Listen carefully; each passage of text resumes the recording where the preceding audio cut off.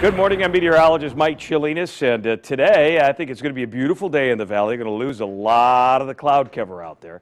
50 degrees outside our studios, KMIR 49 in La Quinta, 51 in Palm Springs. As we go forth on this day, 61 degrees our noon hour temperature, and then I think we're up to 64 eventually for the afternoon high. It's going to be a nice day out there for us, but on the breezy side for sure.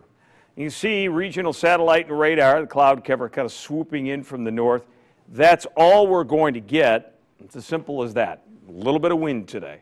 So that wind comes out of the north today, but what happens later this week? Well, this whole area of low pressure, even with this little smaller vortex off on the wing of it, pushes through today and tomorrow.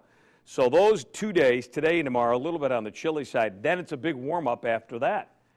We're up to 65 tomorrow, pure sunshine, with an overnight low of 40. Wednesday and Thursday, temperatures in the low to mid 70s. And then Friday, Saturday, and Sunday, temps in the mid to upper 70s. So a warm streak upcoming for us, lots of sunshine. Get out there and enjoy it.